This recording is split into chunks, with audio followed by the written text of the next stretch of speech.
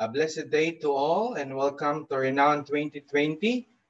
I'm Pastor Marvin Adolfo and I would like to thank God for raising me through CBF, discipling me through CBF, and molding me as a person, equipping me for the ministry through the CBF ministry. Uh, I can declare, I can proclaim, I can, testify that indeed through CBF I was so blessed, and through CBF, I am uh, now in the ministry. I am serving the Lord, doing discipleship in the workplace and doing missions because of the influence of Campus Bible Fellowship in my life. So, praise God for all the peoples, for all the individuals that God used through Nong Philip and the staff and others, my friends in CBF. Thank you for your lives. That has been an instrument. And also, I thank God for His grace today that He allowed me to speak on behalf of, uh, you know, many CBFers. I praise God for this renowned 2020 that until now we can still continue the ministry of the Lord through renown. And welcome again to this preaching time. And I'll be talking about work and study in light of eternity. So for me personally, I've been working uh, since 2008 as a corporate chaplain. So I'm pastoring different companies. So that's my work assignment. And I'm helping our church, House of Prayer, uh, Makati and Alabang here in Manila. And also, praise God for the opportunity to serve Him through missions engagement in reaching the unreached people group.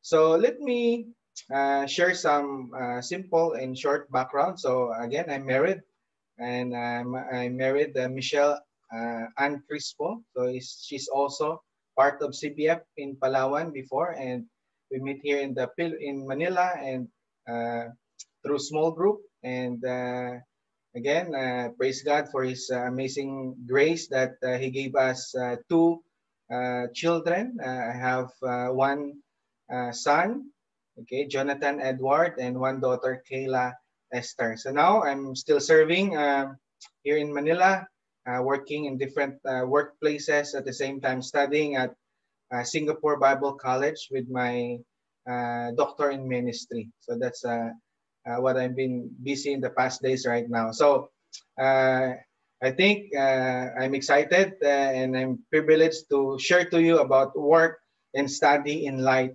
of eternity. Now, let me start. Most people are spending more than half of their life at work. That is an average of 50 years in the workplace. And most of us also spend one third, at least one third of our life at school studying.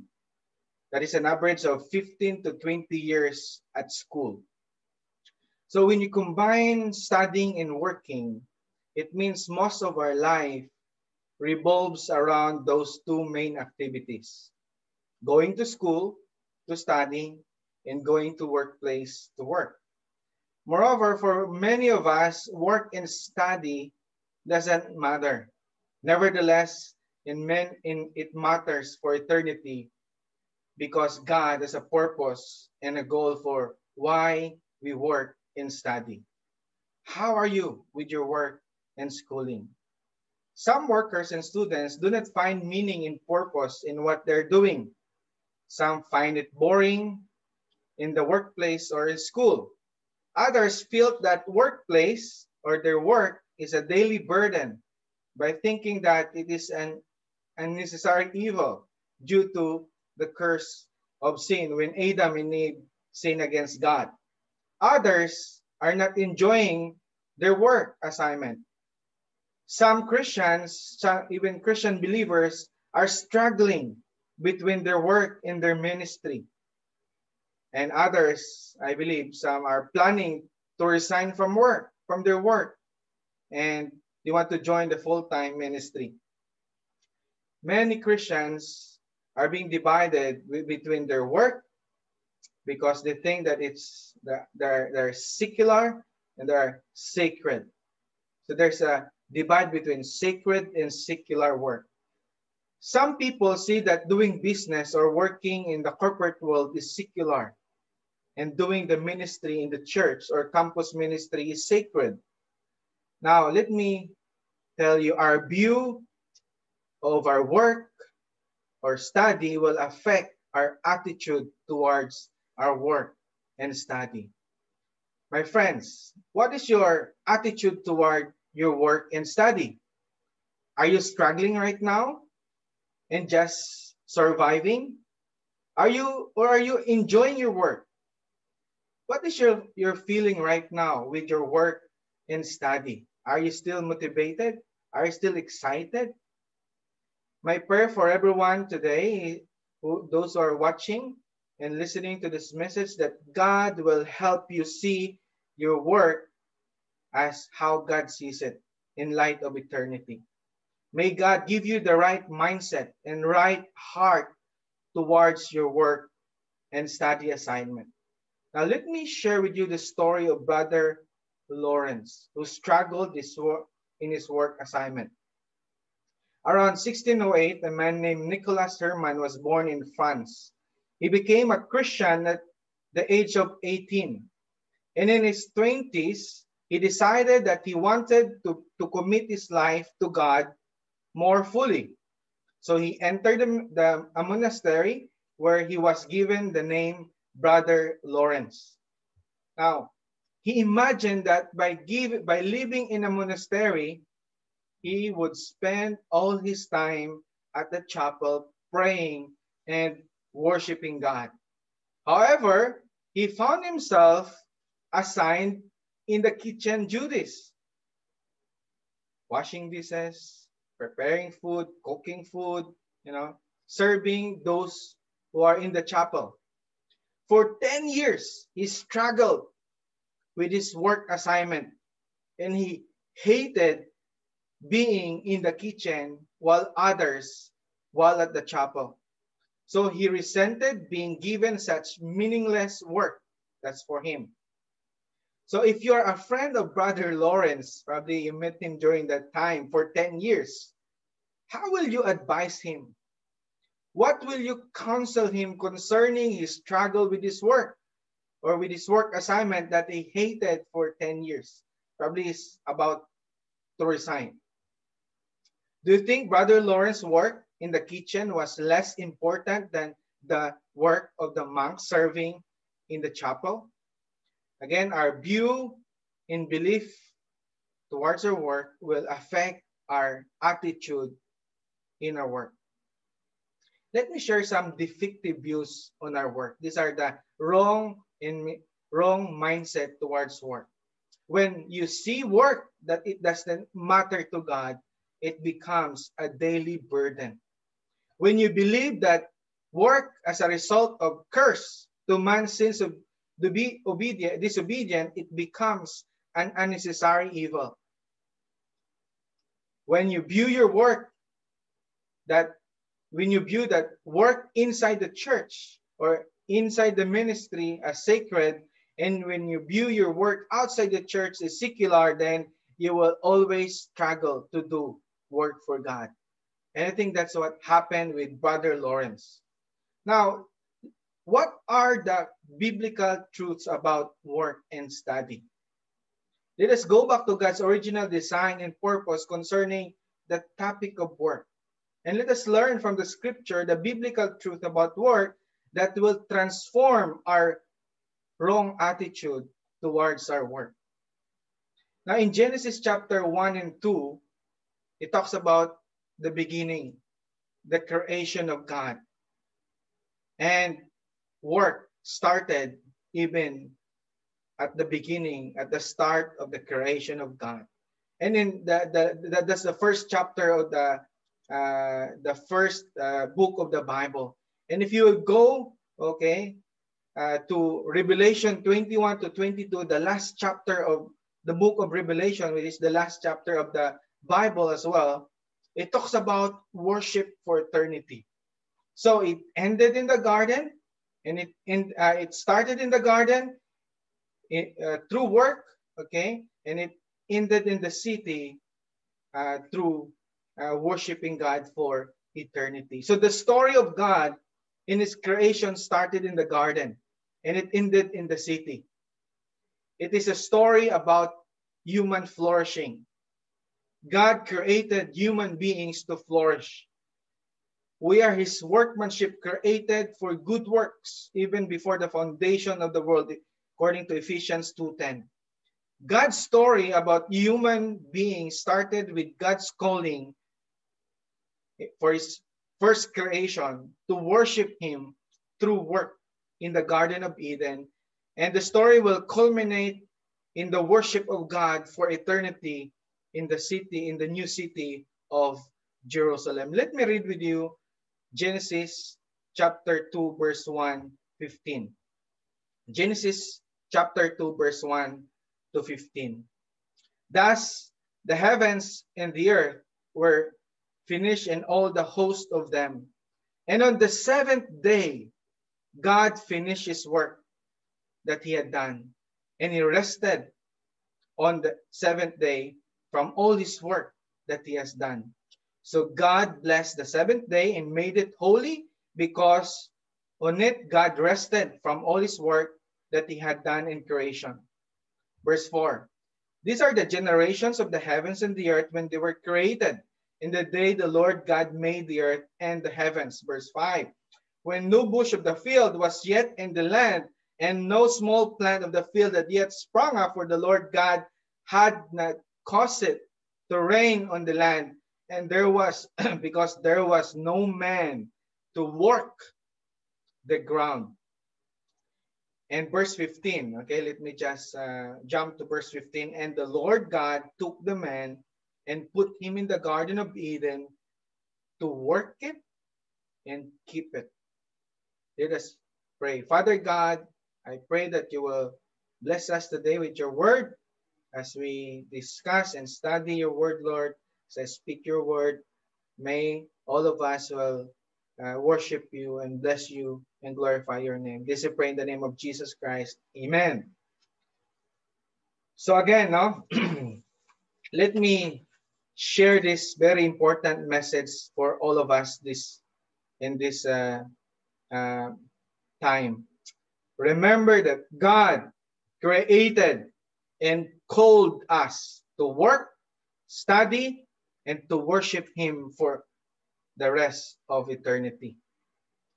What are the biblical truths about work or study that will change our attitude towards our work assignment? Who is our biblical model for work? Now, let me share you this important truth. Our biblical model for work, or our biblical model of work, is God himself. Our biblical model of work is God himself. God himself is a model as a worker. He is our model of working with quality and excellence. In Genesis chapter 2, verses 1 and 2, we can observe in these two verses how God worked, how God is a model of work. So the whole creation of God speaks about this excellence and quality of work. If you will go back to chapter 1, day 1, he created all these things and he said, okay, it was day 1 and it was good. Day 2, it was good. Day 3, it was good. Day 4, it was good. Day 5 and day 6. When he created man, he said, it was very, very good. So when God works, it is an excellent work because he's our model, he's an excellent worker. Now we learn in verse 1 also that God created the whole universe and he completed his work in just 6 days. You know, God has a plan. He planned day 1, day 2, day 3, day 4, day 5. He will complete his work at day 6 because in day 7, he rested. Okay? You plan. Now, when you work, you need to plan. Start the day, plan it out. I want to finish all my work assignment, my job description before the end of the day or before the end of the week so that you can have time, quality time. And God made it special the 7th day because it's a day of rest. For us, the special day is Sunday, right? So Sunday is a day to be with the Lord, to be with our family. God is our model. He himself is a quality, excellent worker. Jesus is our model as well. Jesus, the carpenter. You know, if you will study the life of Jesus, you will discover that he spent more than half of his life at work. He entered the ministry at the age of 30. 30 below, or from the age of 1 to 30, or he was with his family, with his father. What did he do most of his life? He worked. He worked as a carpenter. He is our model.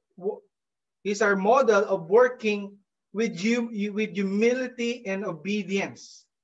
Why humility? You know, he's the king, he's the ruler of the universe, is the most powerful person, but he came down on earth as a man and he committed himself to a work of a carpenter. That's humility. No? He did not choose, you know, the highest position in the society. He was able to lower down himself as a carpenter, an obscure kind of work, a very humbling kind of work. It was very hard kind of work to do carpentry during their time. And according to Luke 2, 51, he was obedient to his father because in their culture, whatever the trade or the job or the work of your father, you will do the same. He was so obedient. He followed. He did not choose his work. I don't know. He did not say, okay, I want to be a doctor. I want to be, you know, a lawyer. No, he did not do that. Whatever his parent, whatever the culture dictate, whatever the expectation from him, you know, as a human being during this time, that time, he obeyed that, he followed that, he was committed, obedient to his work and to the instruction of his father, following the culture that they have. Jesus worked in obscurity and he was in full obedience to his earthly father as the son of the carpenter, according to Mark 6:1-3. The third model, not just God himself, the Father, Jesus Christ, the carpenter, even the Holy Spirit himself as the helper. In John 14:26, the Holy Spirit is always working as our main helper and teacher. He works to empower us as we live out our faith as witnesses of Jesus. The Holy Spirit transforms us to bear his fruit in our lives, according to Acts 1:8 and according to Galatians 5:22, the fruit of the Spirit is love, joy, peace, patience, kindness, goodness, faithfulness, gentleness, self-control. He is working in our lives day to day, 24/7, and God promised that he who began a good work in us will complete it until the day of Jesus Christ. Philippians 1:6. God is our model worker. He is working 24/7 from the beginning until today. Now, how important is our work and study according to God's design? Second point. God created us to work and to cultivate for flourishing. God created us to work and to cultivate for flourishing, according to Genesis 4:3-14. Let me just read that verse in verse 4. In verse 5, then when no bush of the field was yet in the land, and no small plant of the field as yet sprung up, for the Lord God had not caused it to rain on the land. Why? Because the reason is there was no man to work in the ground. There was no man to cultivate. And in verse 6, you know, in verse 6, in verse 7, if you read that, then the Lord God formed the man of the dust from the ground and breathed into his nostrils the breath of life, and the man became a living creature. God created you and me to work, to cultivate in order to flourish. Work, okay? Again, God, you know, I like if you will observe chapter 2 verses 4, 5, 6 until 14, you will observe that God prepared everything we needed to work for our work. No, he prepared everything, the garden. No, he planted a garden for the men to work. So he planted the garden and he put the man inside it. So God prepared everything we needed for our work. He provided all resources. He provided all opportunities, the skills, the knowledge, the talents for you and me to work so that we can cultivate and so that we can flourish. Work is a God-given place for us to flourish. The word there, he planted the man. Okay, I like that the Hebrew word. He planted the man so that the man that he planted will flourish. And another Hebrew there, he planted that man in the garden. He wants the man to stay so that the man can flourish. He wanted the man to work it, to cultivate it, and keep it.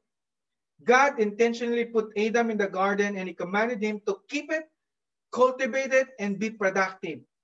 The vision of flourishing is God's original design for human being through his God-given assignment. Man should embrace his God-given vision of bearing fruit, of flourishing in the workplace. Are you flourishing? Is your work flourishing? Work is about stewardship. The word, the Hebrew word that he used there is keep it, guard it, protect it. It's a term for stewardship. Stewardship. Be a steward of your work. The key to flourishing at work, you want to flourish, is faithfulness, loyalty, steward to our work assignment. God has given us knowledge, talents, abilities, resources, skills, wisdom in order to flourish in our God-given work. Are you flourishing? Are you bearing fruits in your work? Work is a calling from God. Let us remind ourselves that he gives individual in different work assignment. What job or what work did God give to Adam? He was a gardener. How about what job did God give to Noah? He was a carpenter. Okay. How about Joseph the dreamer? He's good in interpreting dreams. That's why from a slave to a jail guard to a governor of Egypt. How about Daniel?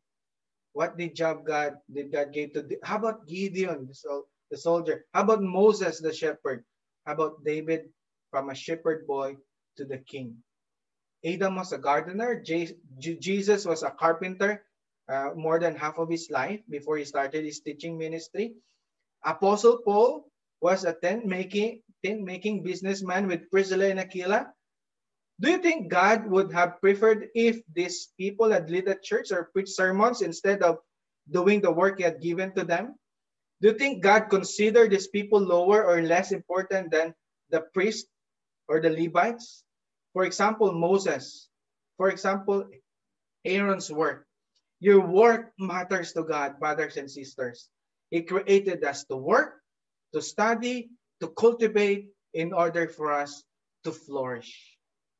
Now, what is the main purpose of work? Why we work? Third point. God called us to work, to study, in order to worship God. God called us to work, study, and to worship God. In Genesis chapter 2, verse 15, the Lord God took the man and put him in the garden to work. Now, let me explain the word work there. Work is also our worship to God. The Hebrew word that was used in the word work there is abuda. Okay, can you say that word? Remember this Hebrew word, abuda, abuda, abuda.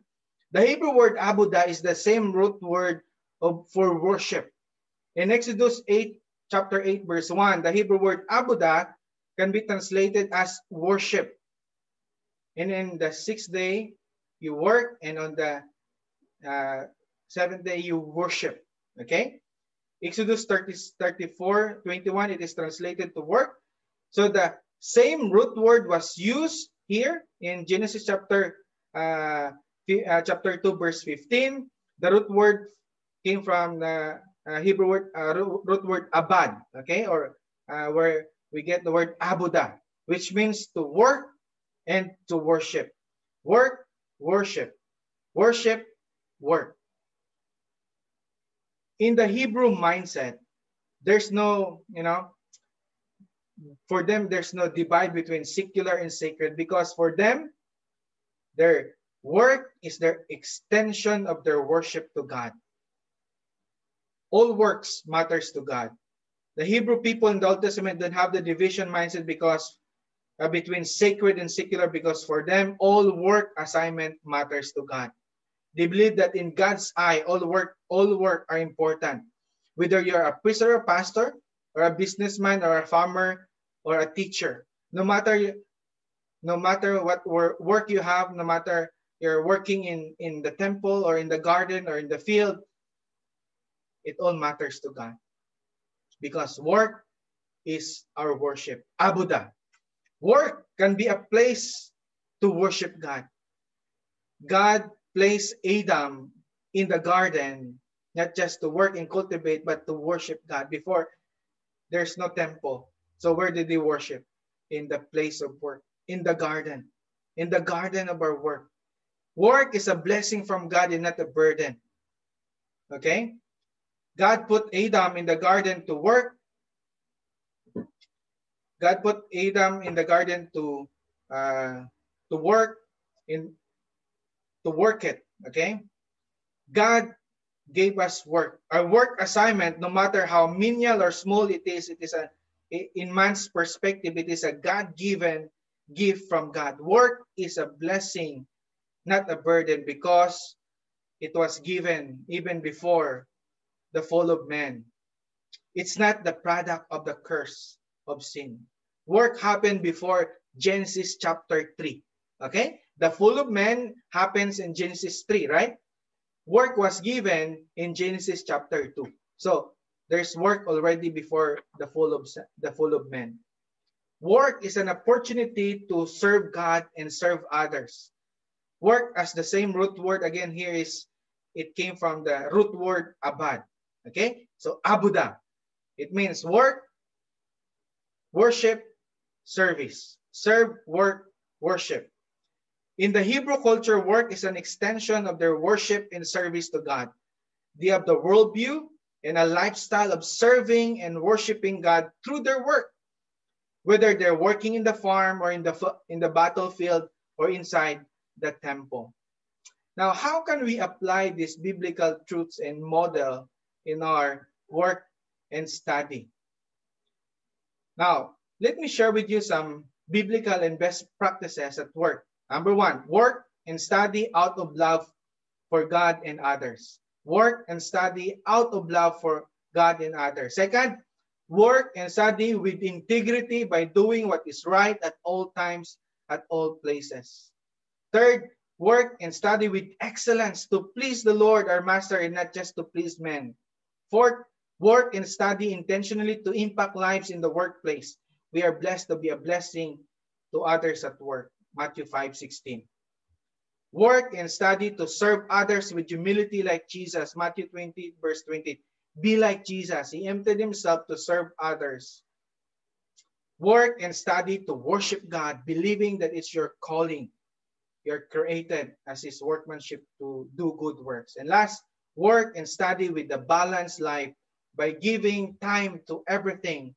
Your rule and responsibility that you have balanced your work life.